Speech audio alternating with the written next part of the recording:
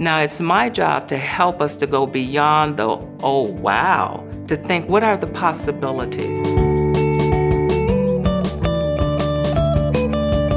All right, thanks for talking to us today. I appreciate it. In what areas can higher education lead the development of Internet of Things, and in what areas will industry lead? Oh wow, okay, higher ed. My goodness, this is a gold mine for us because you're talking about on-time, real data coming in. So let me give you a teachable moment. If you look at Internet of Things where you have a person reading a book and upon stumbling over a word, data is coming in to say to that professor or teacher, you know, Robbie is stumbling over the word control. That means that teacher right away can say, all right, she's stumbling over that word, I need to provide remediation.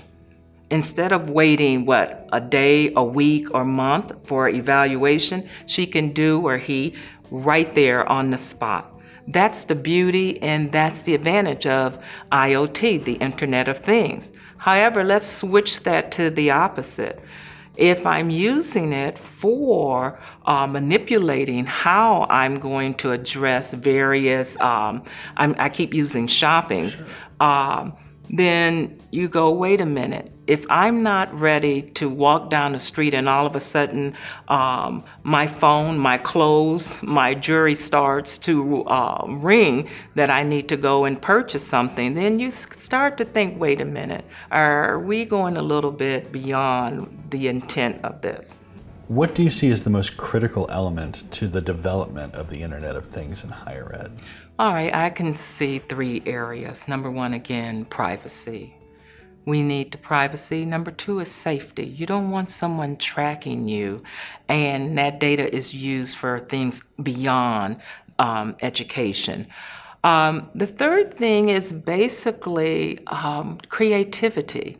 If you are connecting and networking, where's the creativity in all of this? So in higher ed, I look at us to, number one, look at standards, again, for privacy, safety, and to promote teaching and learning. Last question. What are some interesting ways that Internet of Things is applicable for learners and institutions? Oh, wow. Well, first of all, my new role is edu-gadgets, meaning smart gadgets, wearables, sensors. In other words, I can have clothing that will give off real-time information.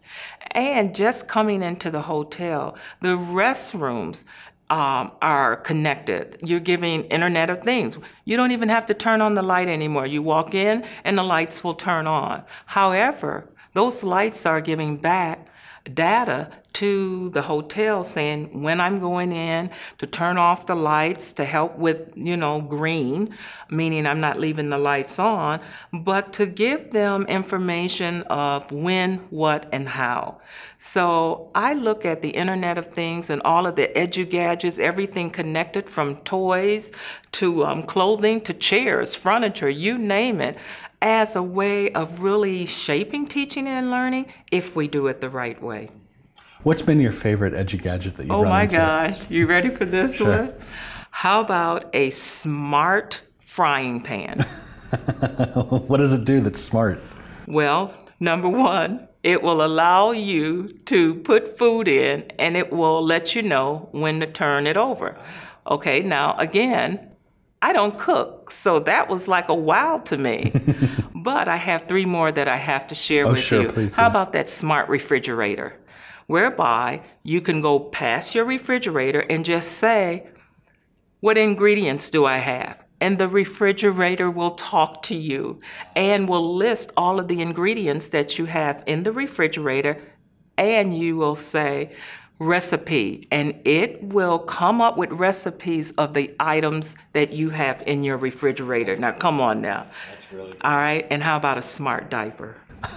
Okay, oh yes, as a grandmother, I'm from the old days where the smartness was basically you putting your fingers inside that diaper and wishing for the best. Now you have smart diapers that will ring your phone when it's time to change the baby. Now it's my job to help us to go beyond the, oh wow, to think, what are the possibilities? Look at your hospitals, your senior citizen home. Look at all of those who would need that type of technology for care and changing. So again, I have the best job in the world. I look at all of these smart gadgets from, again, clothing to shoes to see what are the educational possibilities. Well, Robbie, thanks so much for your time. Well, thank you. Always good to talk to you. And I look to connecting with you. Absolutely. We'll use a traditional smart device, though. Okay.